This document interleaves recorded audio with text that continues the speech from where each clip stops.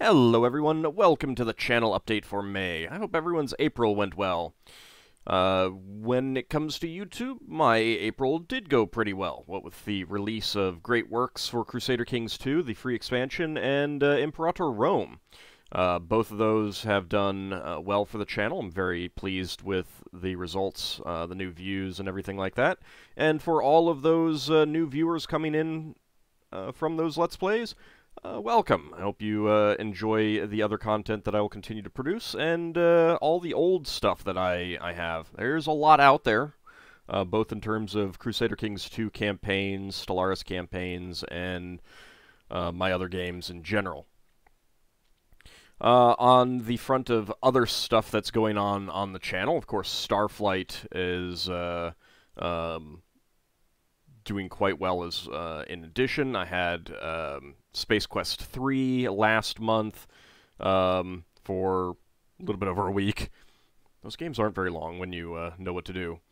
But they're enjoyable nonetheless, and they always do bring in some good view numbers, which is why I like doing them. We also have Tales of Vesperia Definitive Edition still going on. I think that's going to be going on for a little while longer. Probably still another month at least, if not maybe two. It is a long game. It is a very long game. When I'm done with that, I may look at some shorter, obviously shorter games than that, but shorter console games that I can do, you know, things that probably wouldn't take more than like 20 episodes, just to kind of get some new, you know, fresh starts. The start of a series always does, you know, way better. Tales of Vesperia is definitely at, you know, long past the point at which the only people watching it are the people dedicated to watching it. And that's one of the problems with long series in general, but I like finishing games, so I'm gonna be playing that until I'm done. I'm not going to be doing the New Game Plus stuff for that, though. Anyway, those are currently the series going on. Of course, I have finished recording for Starflight, so there will be something replacing that pretty soon. A weekish, something like that, I think is about what it's got left. Maybe a little bit more. I'd have to go back and look. Actually, I could probably look right now. Yeah, okay, episode 20 came out today, and there are 26 episodes, so a little bit less than a week. Guild of Dungeoneering is almost done as well. That's the stream footage. And the Stellaris Megacorp multiplayer with Mysterious JG and Zerfall is also going well. Do check out their channels. I believe I included links to them in the each video description. In addition, their links are usually here on the side somewhere. It shuffles the actual order every time you load up this page, but Zerfall and Mysterious JG are in there. Do check out their channels. Mysterious JG does a lot of console games similar to ones that I play. He's also done a lot of Romance of the Three Kingdoms and Nobunaga's Ambition games, so if you like those types of strategy games, there's good content there on his channel for that.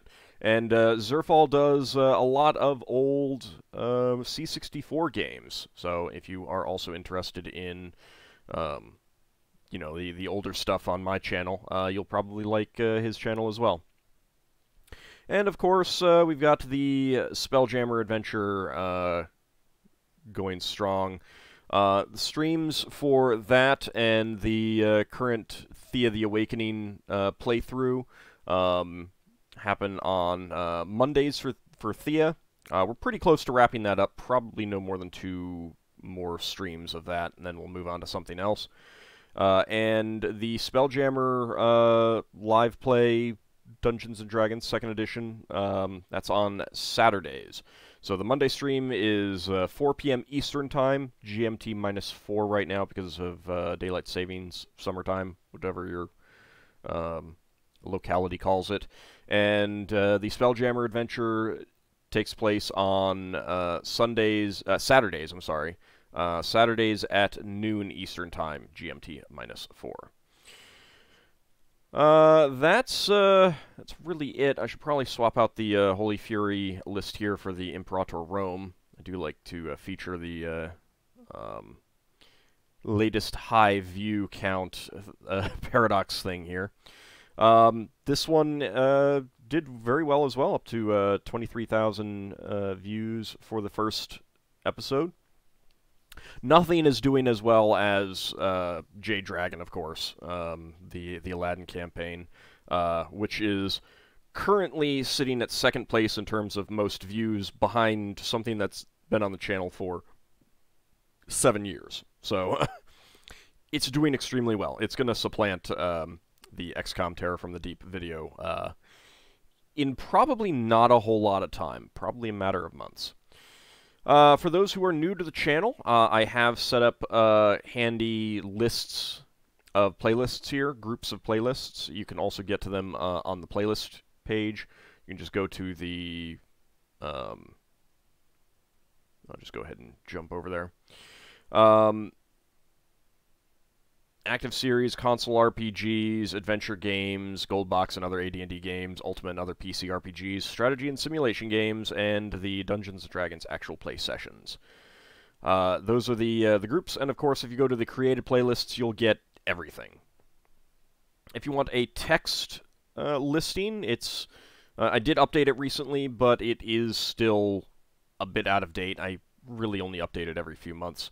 Over on my blog, I have a Let's Play archive, YouTube, and this is a text list of everything. So if you are looking at the channel and like all of the playlists just kind of get jumbled up. They're in order that they were created and stuff like that. So if you're just looking at all the playlists, it tends to be pretty big jumble. However, the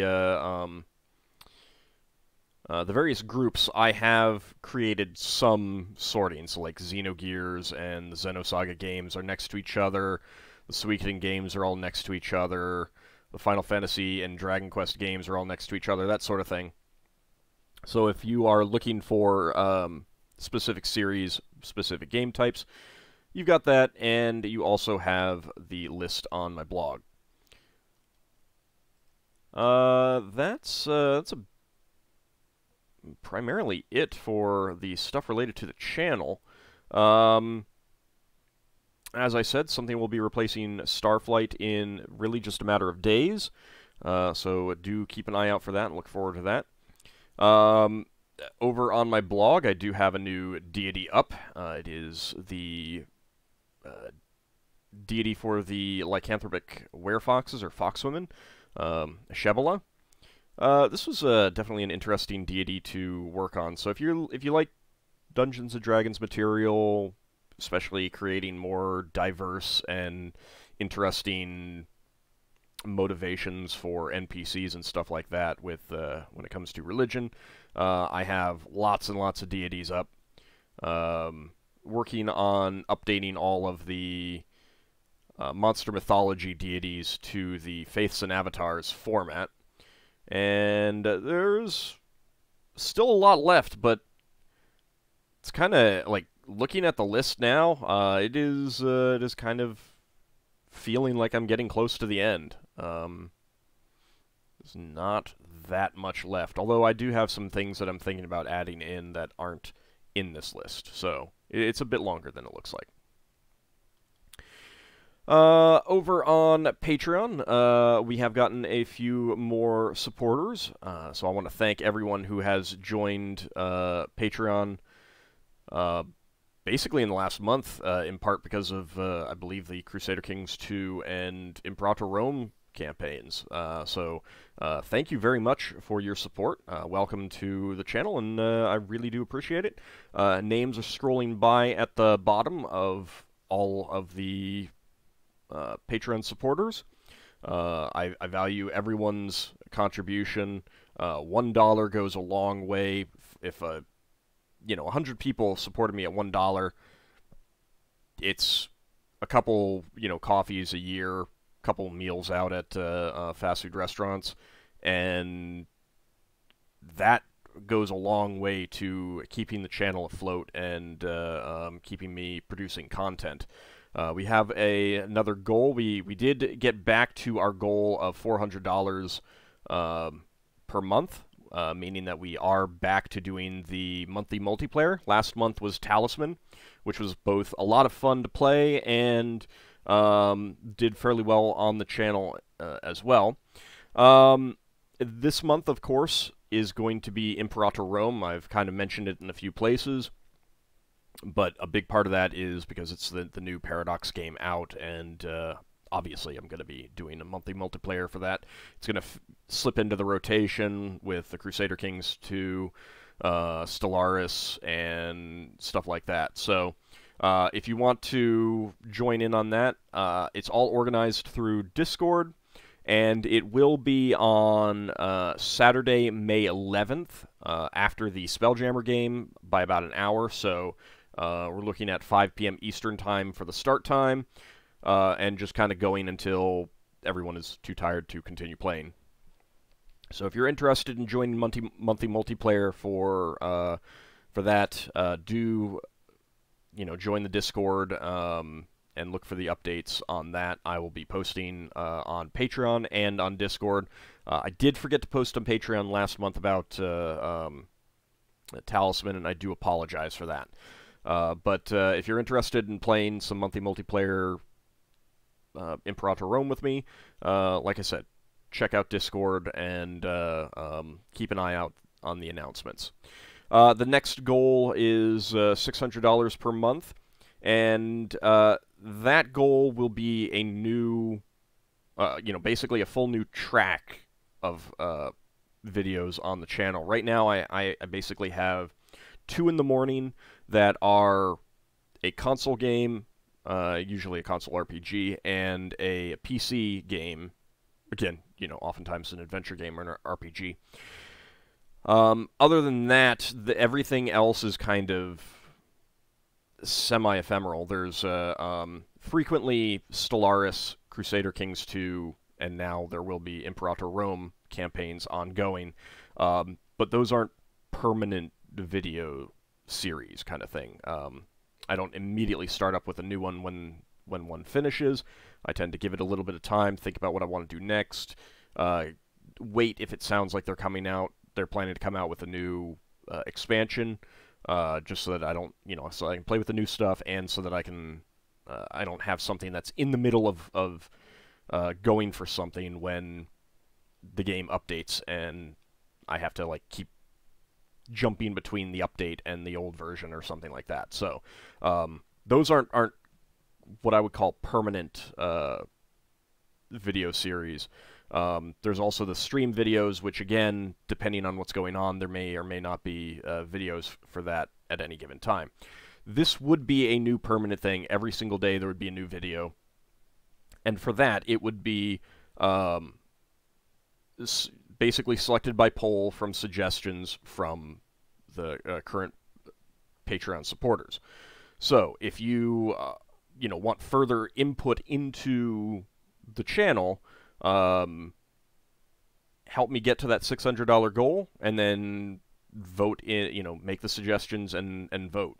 That will be one of the main ways to do that, and it gets you guys to have support for the channel.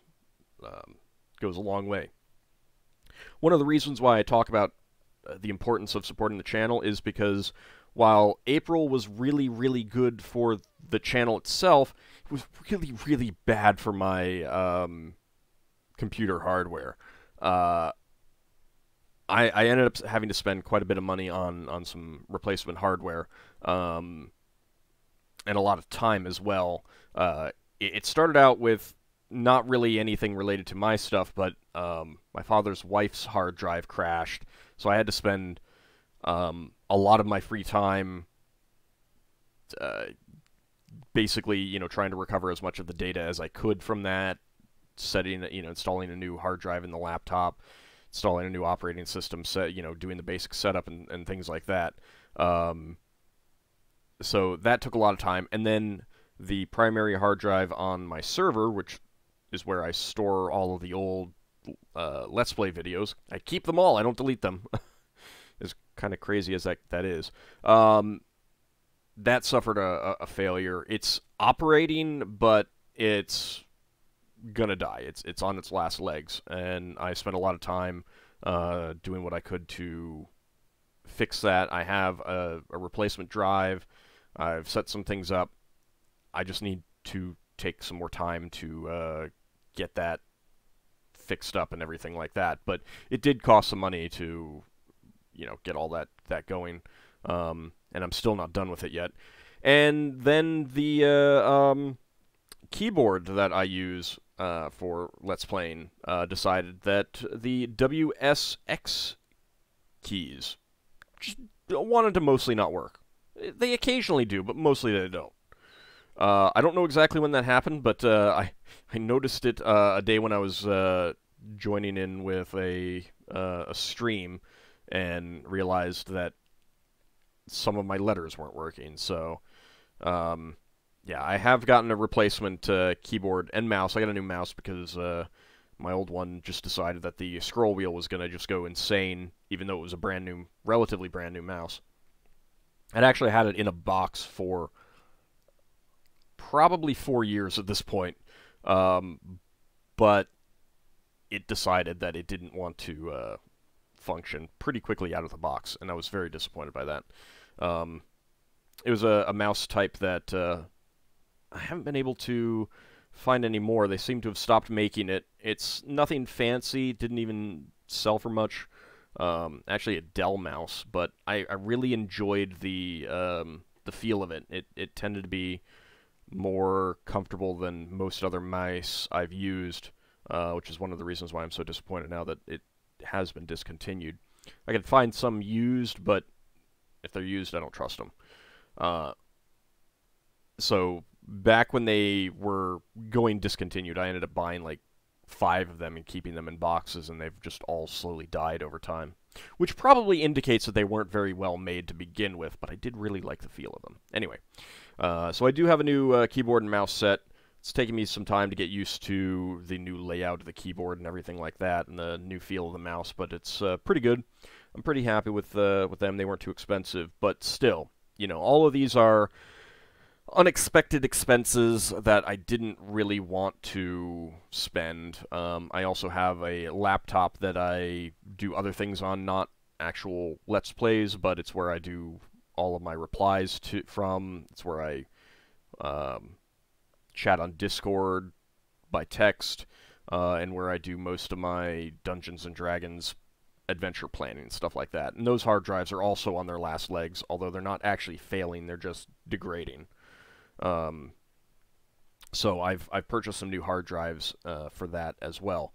But again, these are all, like, it just kind of all happened basically within the same, 1 month time, and it's been fairly expensive to get all that stuff taken care of. So that kind of gets to where I am with the Patreon support, and why it's so important to continue supporting me and other Let's Players out there who have Patreon accounts and things like that. It goes a long way to ensuring that, we are able to continue producing videos for you guys, and, basically, keeping the output steady and stuff like that. So, like I said, any support you can throw my way, I really appreciate it. It's not just on Patreon. If you've got a YouTube Red account, that goes a long way as well. Of course, so does viewing ads on YouTube. But also subscribing to me on Twitch, either with the Twitch Prime, Amazon Prime thing that allows you to subscribe for free, or just regular subscriptions. I have set up emotes available for the higher tiers.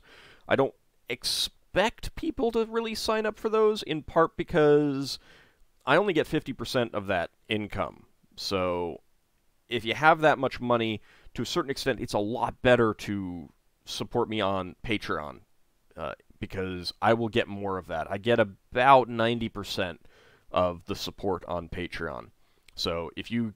It does vary also depending on what the actual support is. If you're supporting a lot of people on Patreon at $1, those people will get more of that $1 than if you're supporting one person. So keep that in mind as well. And the more that you support any individual person, the more of that they will get. Up to a certain amount, I think the highest you can really get is a little bit over 90%, just because of the fees and everything like that. But I do really like how Patreon works and the payout that they give, much more so than Twitch subscriptions. But the Twitch subscriptions do go a long way, so if that's the way that you prefer, I would very much appreciate that. They have set up a new thing where you have subscription goals kind of thing, sort of. You get a point per subscription, and if you get to a certain number of points, then you unlock new emote slots. I've already unlocked one, so anyone who is even the lowest tier subscriber on Twitch has access to 2 emotes now. And if I can get up higher, then that'll unlock a 3rd one, and then keep going, a 4th one, that sort of thing. So it definitely does help, for stream interactiveness and stuff like that for people to support me there. And the nice thing is that if anyone has an Amazon Prime and they're not currently taking advantage of the Twitch Prime subscription, that's completely free, no extra money on your part, and I get some money out of it. It's a very, very nice way of doing it. So there's a lot of ways to support me. Whatever way works for you, if you can afford it, is fantastic, and it does go a long way to keeping the channel running, keeping the content coming. I do really appreciate everyone who has been supporting me both on Twitch, here on Patreon, and over on YouTube through likes and comments and stuff like that. It means a lot to me, and it really does help. So that's basically it for the channel. Again, on my main channel page, we've got the links. Link to my blog, link to Discord, link to Twitter, link to Patreon, and the link to Twitch. Of course, I also include links in all my videos. There's Patreon links in every video. Every stream video that goes up, as well as the videos that I put up when I go live, includes links to Twitch, so keep an eye on those. Discord links are pretty much everywhere as well, so if you want to join in with any of these things, please do. And like I said, keep an eye out for the information about joining the monthly multiplayer for Imperator Rome. Anyway, once again, I want to thank everyone for their support. I want to thank everyone who has discovered the channel through both Great Works and Imperator Rome. Welcome. I hope you continue to enjoy the content and check out the old stuff. And I hope everyone's May goes well. Thanks for watching, everyone. I'll see you next time.